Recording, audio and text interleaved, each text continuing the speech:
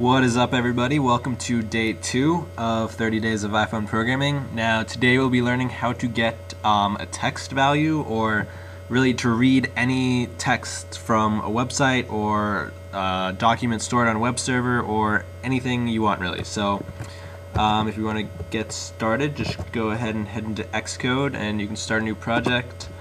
Single view application is fine. I'm going to call this text from web. And make sure you have the same settings as me so you don't run into any problems. Now I'm going to go ahead and create. So for this project we're going to have an IB action to request the data from the web server, or to read it. So IB action, we're just going to say get text, because that's what we're going to be reading from the web server in a second here. And just to, you can display it any way you want, but I'm just going to use a UI label, and then I'm going to set the text of the label as the data that we get from my website. So I just called it label. Now you can go in here, make sure you copy the get text action over. So in here, we're just going to declare it, and we're going to add the implementation for it. So this part, it has to do with something called NSURL. So you can start with that, NSURL star URL, and now this is where we're going to set the URL that we're going to be requesting from. So NSURL URL with string. Now for me, this is just going to be my website where I'm going to be hosting the file, so iMinichrispy.com. And I'm going to be putting the file in the Xcode folder, and I'm just going to call the file text from web. Now I haven't created that file and it's not on my web server yet, but I'm going to do that in a second, but that's what I'm going to call it. So since I already know the path, I can just go ahead and put that in. Now we're going to want to do an NSString star, and this is going to be the content that's going to read what we just put in this URL. So the content is going to be an NSString string with contents of URL, and that's going to be with the string with contents of URL, and that's going to be the URL we just had, which is URL, and then go to the encoding, and you're going to do NSString encoding allow lossy, and then the error we're just going to do nil because we don't have to check for errors, it's not that important.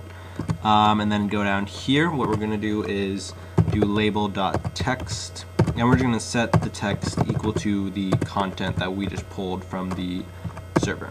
So that should be all for the code, and now going to your interface builder, we're going to add in a label. We're just going to delete what's there and shoot. Undo that. I'm just going to make it a little bigger to fit all the text and put it in there. I'm just going to set it to set the alignment, and here this is going to be our action button, get text. You can call that whatever you want, it doesn't really matter. So we're going to put that down here, and then we're going to attach the outlet to the label and the action to the get text button, touch up inside. Okay, now this is all we have to do in terms of the code. So just go ahead into text edit, and I'm just going to do this is some text. That's going to be my message, and I'm just going to save that, the exact same file that I named down here, text from web, save on the desktop, and close out of that. Now I'm going to go into my web server. I'm just going to copy text from web. I've already FTP'd into my web server, and I'm just adding the file in there. So it's copied in there and should be set to go. So now we can go ahead and build and run the application. So now we have the simulator running. Now when we hit get text, it should in a second get the data, and this is some text. That's exactly what we had in the file that we uploaded to the server.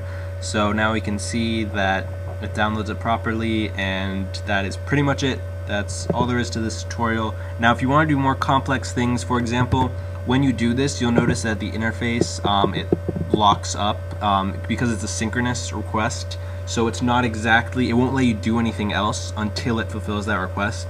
So this isn't good for implementation if you're wanting to do something like while a user is doing something else. So you want to do this in the background, or you can learn about asynchronous request, which allows you to do these actions on another thread, so nothing in the interface gets locked up.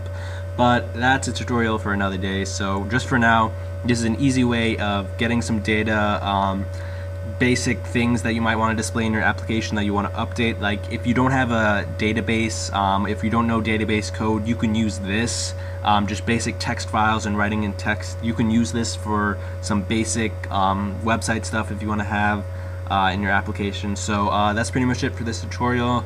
Thanks for watching, and be sure to leave me some suggestions in the comments of tutorials you would like to see. Thanks for watching, and I'll see you later.